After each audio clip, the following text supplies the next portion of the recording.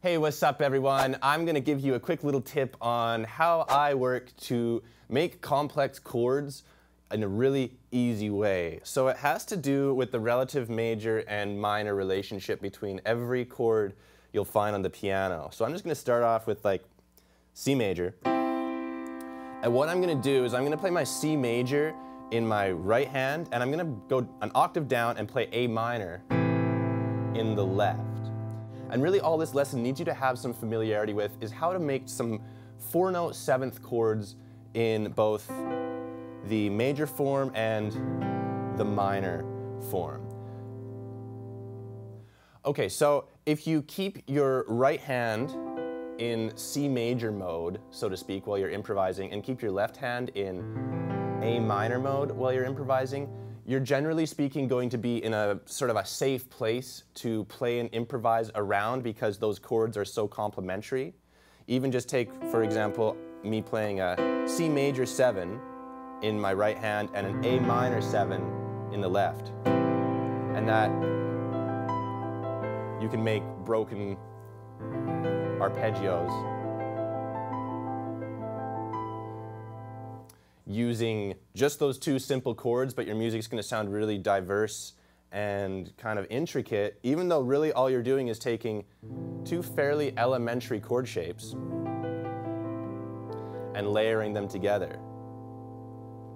So that's something that I use just to kind of boost my inspiration if I'm ever just looking to come up with some ideas at the piano. You know, maybe I'll even, let's try it in a more intricate key.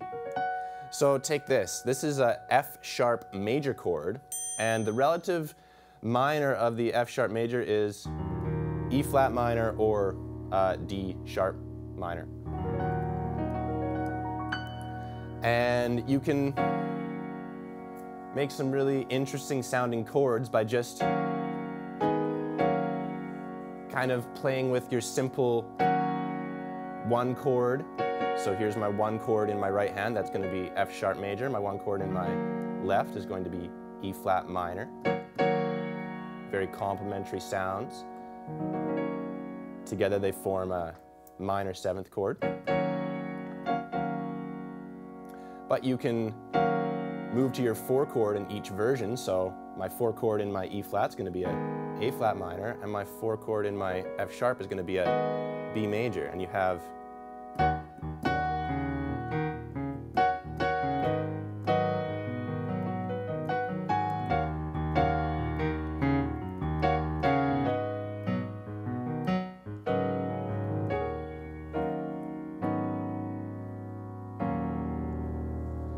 sounds so much more complicated than it really is.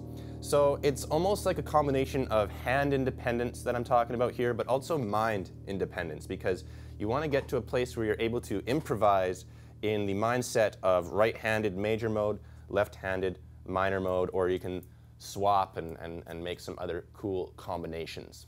All right, so that's a simple way that I use to make my chords sound more complicated than they actually are. So just sort of thinking about what's my left hand doing, what's my right hand doing. It all comes down to these simple triads, and then you build from there. So this works with any key, this works with any different type of chords. There's no straight up rules to how to apply this logic, so you can kind of find your own way through it. Thanks for watching, and check out some more lessons from us.